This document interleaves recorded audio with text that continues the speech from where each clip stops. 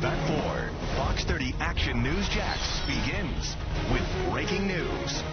The manhunt is over. A Jacksonville father and son have been arrested following a deadly shooting and hostage situation. I'm Letitia Barriola in for Tanika. I'm John Bachman. The sheriff's office announced those arrests in the last 2 hours.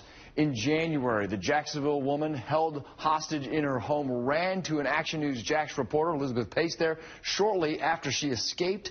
The shooting happened at a shopping plaza on Merrill Road in Arlington. A young man was killed. The suspect got away in a stolen car, but it crashed about half a mile away, and that's when police say the suspect held that woman hostage in her home. Now, she was able to escape, and the suspects were seen on surveillance video running through a backyard right there. We highlighted it for you. Today, 21-year-old Hakeem Robinson was charged with murder. His father, Abdul, was charged with accessory after the fact. Right now, Action News Jax is heading to the original crime scene, working to speak with that woman who was held hostage again. We'll have a live update next on Action News Jax at 5. Also breaking at this hour, Jacksonville police investigating a shooting in the Newtown neighborhood. This is a live look right there. Looks like that's a school in the background. It happened near Acorn and West Beaver Streets, but definitely see a police presence there, some crime scene tape up. Action News Jax crew, we just got there where police say the shooting happened just about 15 minutes ago. So we are there working to get some more information for you. Let's get a better look at the neighborhood here at this map. So it isn't far from I-95, and a Google map search shows, okay, several churches and schools in the area. That's what we see in the background there. We want to take you back out to what our live crews are seeing. We are standing by for an update from police, and that's a live look there at Acorn. You see the cars. Okay, now we're zooming out. And so, yeah, they got a road blocked off there. So as soon as we get more information on what exactly happened there, we'll get right back to you. Just into the Action News Jax newsroom, a new picture of 3 guns brought into a local school were just released on your screen here. Action News Jax first broke this story just before 11 this morning that a 12-year-old student in Nassau County was arrested for bringing these 3 guns to class. Since then, we've learned the student was turned over to the Juvenile Detention Center where he could face serious charges. A lot happening this afternoon. Action News Jax Lorena Inclan is live at Lighthouse Christian School in Callahan. Lorena, this all unfolded yesterday during lunchtime. John and Letitia, a teacher was aware enough to notice that this particular student brought 2 lunch boxes to school instead of 1, and then she also realized that one of those lunch boxes seemed to be pretty heavy. Now, it happened here at this school behind me, Lighthouse Christian School, and also we're told that the deputies, that's where the deputies say that 2 of the 3 guns were found inside a lunchbox. The Nassau County Sheriff's Office shared this photo with Action News Jax showing the 3 handguns a 12-year-old is accused of bringing to school Thursday. It happened here at the Lighthouse Christian School in Callahan, where Troy Arnold has been the director for 9 years. Never had anything like this happen before, but you have to be ready. And when it happens, you have to do what you have to do. Arnold says the student has attended the school for at least 2 years and has never had any issues until yesterday. One of our teachers noticed a student with 2 lunch boxes, which she thought was unusual. According to the police report, the student reluctantly allowed her to see the lunchbox when asked. That's when she discovered the butt of a gun. When we found the weapon, she brought him immediately to me.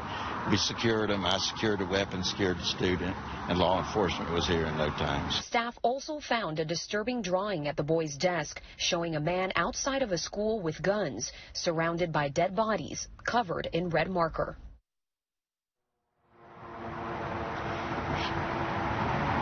Now, as I mentioned, 2 of those guns were found in a lunchbox, and then the 3rd gun, a sheriff's deputy found that 3rd gun on the student while he was interviewing him when they got here to this school. Now, next at 5, the boy's mom admitted to police what the boy's mom admitted to police about her son's past that raised alarms, and also how she believes that he may have gotten his hands on these guns.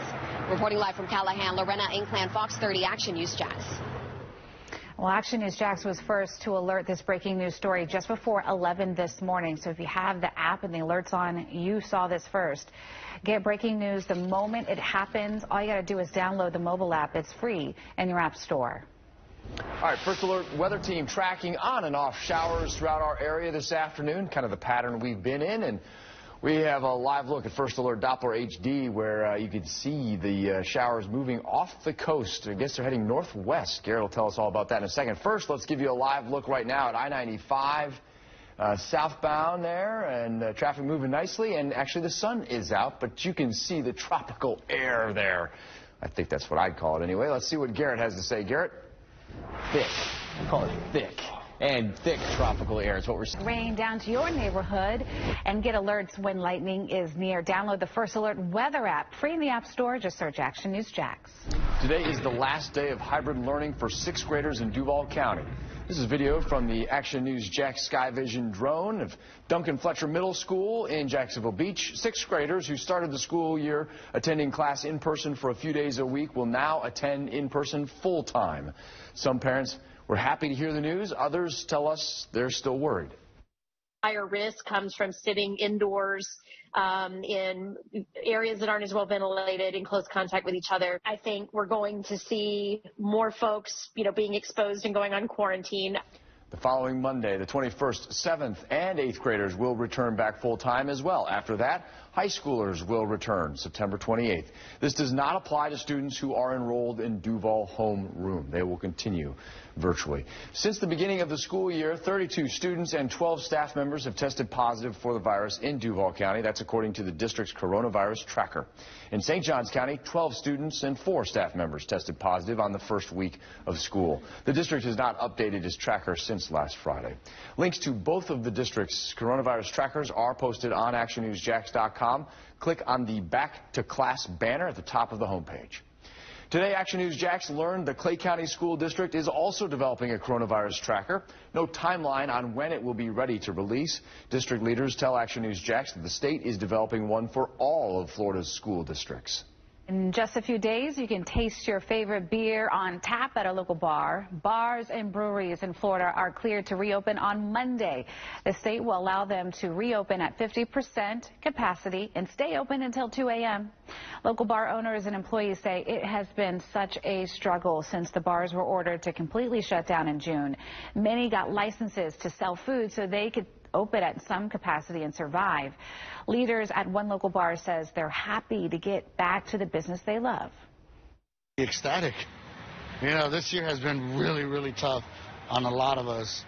And this is just the rainbow after the storm that's starting to show up, or the light at the end of the tunnel. Bars will be allowed to serve customers seated at the bar and serve guests who are seated outside in a socially distanced manner. You can find the new daily cases reported in Georgia and Florida on actionnewsjax.com. We also have the latest local numbers scrolling right there at the bottom of your screen throughout the day.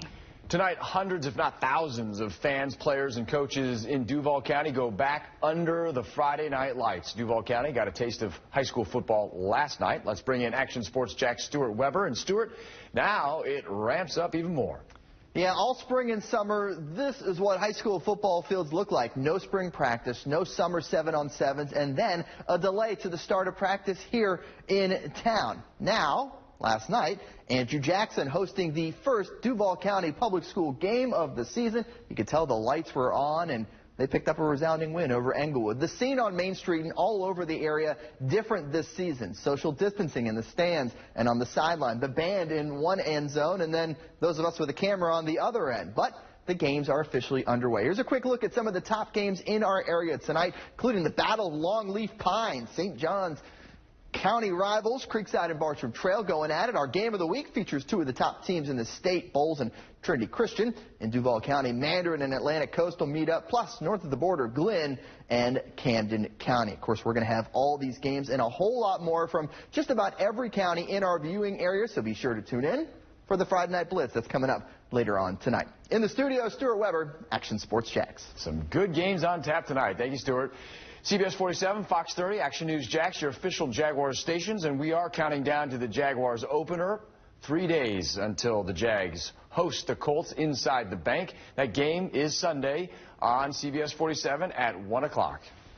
All right, we want to know how you plan to watch the Jags season opener on Sunday. So you got at home as an option, go into the bank, TIAA Bank Field, or a watch party. Are you having people over?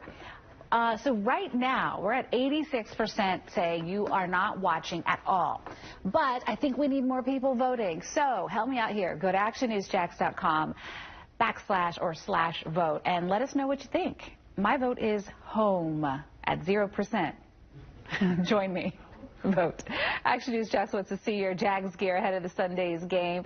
So all you got to do, take a picture of you and your family, submit it on actionnewsjax.com, and just look for the story on the homepage right under the top story. Let's get into the spirit. Football is here. Your official Jaguar stations have you covered all game day. Join us starting at 11:30 Sunday morning on CBS 47 for Countdown to Kickoff. And then after the game, you can go to our Facebook page or our mobile app for our post-game show. We'll hear instant game day reaction from players and coaches.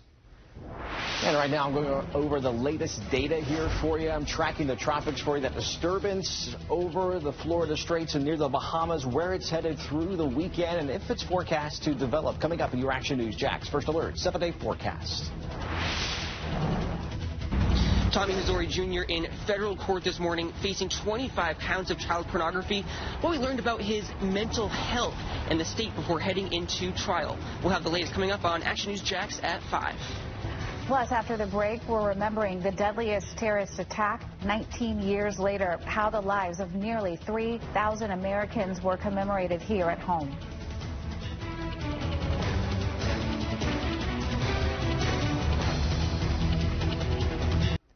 We're following breaking news in Clay County. We have some new video showing Clay County deputies investigating what they're saying is a bank robbery. This is at the Fifth Third Bank at Wells Road and Crossing Boulevard. In the last 5 minutes, we've learned one person has been detained by deputies. They are asking the public to use caution in this area, so they are still investigating. It's quite the active scene right there. We'll continue to keep our eyes on this and let you know any more developments. All right, I want to get you back out to another live story we're covering right now. Breaking news. Jacksonville police are investigating a shooting in the Newtown neighborhood. Police say it happened. This is Acorn and West Beaver Street. So right behind there is a school. Eugene Butler may sound familiar to you. That's what is right there in front of this scene. So crews just arrived. Our crew just arrived there. Police say the shooting happened, though, about 25 minutes ago or so. And so yeah, seems to be the center of the investigation. Yes. Pickup truck involved in this investigation somehow. Some people on the side there we saw police interviewing as well. So we're working to get some more answers. We will be live on this throughout the newscast at 5 as well. So stay with us as we learn more. Lloyd Stanford Brown. Patrick John Brown. Bettina B. Brown Radburn. Mark Bruce. Richard Hearing those names, even 19 years later. Wow. Naval Station Mayport held a special remembrance ceremony this morning to honor the nearly 3,000 people who died in the 9/11 terrorist attacks. Again, 19 years ago today. Action News Jax, Alicia Tarancon, she was there and explains why this day is so meaningful for so many local people.